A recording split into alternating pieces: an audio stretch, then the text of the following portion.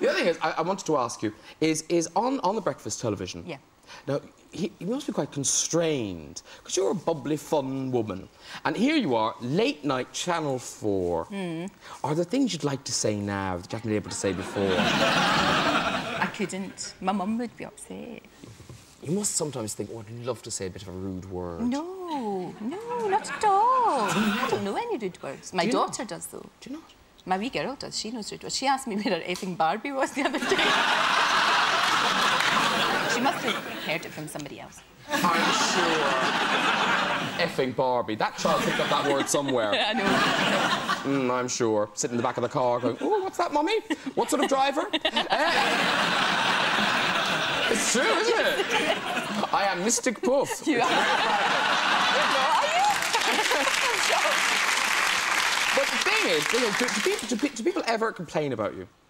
Not now. They used to when I first started. They used to complain about my accent. The thing about people complaining, I mean, you know about this, but, you know, maybe people don't. You know, because we are, of course, a nation of complainers. Yeah. We are. And when someone, right, phones in to complain about a television programme, it does happen, unbelievable, I know. But their comments have to be taken down. That is the law. So come with me now to the very bizarre world of viewers' complaints.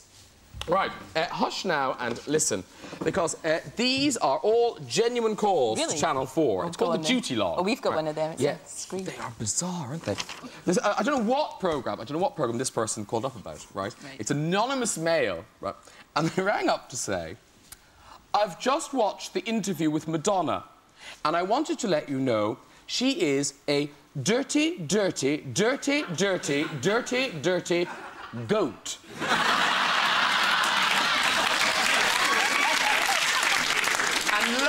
Lovely Doris Hendrick, right?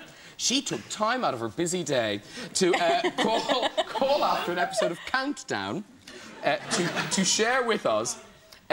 Would you tell Carol Vorderman that she looks delightful today? Those colours really suit her. And she has a very fine mind. I'm 90. My favourite has to be a man called Jeff Marsden, right? Jeff Marsden, who phoned Channel 4 at 2:30 in the morning, simply to leave this message.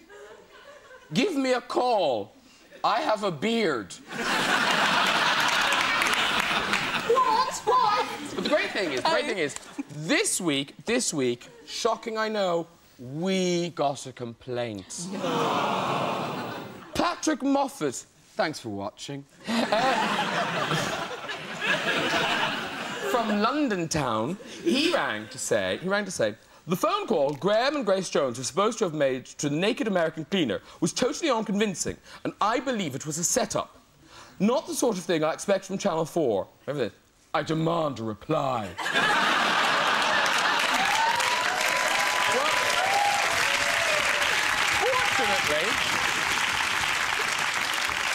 Fortunately, lovely Patrick left his phone number.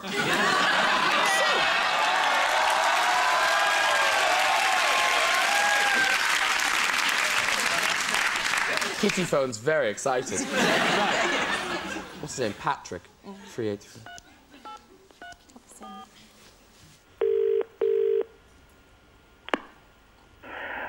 Patrick and Caroline aren't here at the moment, so please leave a message after the tone. Oh, hello, Patrick and Caroline. I'm very sorry you're not in. It's Graham Norton here, and I was just...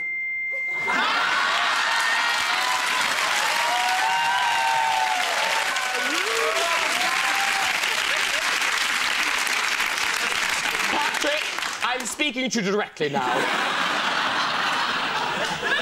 If you're not in, and I'm beginning to think you are, you asked me to call. I hope you videoed the show, because to please you and other doubting Thomases like you, we got a friend of Bob's to go round to his house with a little video camera to tape him, to prove that he does exist. And hold on to your seats now, as we see, this is really him. This is Bob on a lovely amateur video. So amateur, so Bob. I'd just like to say thank you to Graham for picking my phone number and the Fates. I won't lift this up. And to the fabulous, wonderful Grace Jones, the treasure. She belongs in the Smithsonian Institute. Also, I'm available if any New Yorkers are in England, or if anyone wants to fly me to England for 4 hours cleaning, give me a call from Queens. And when you get a chance, visit New York City.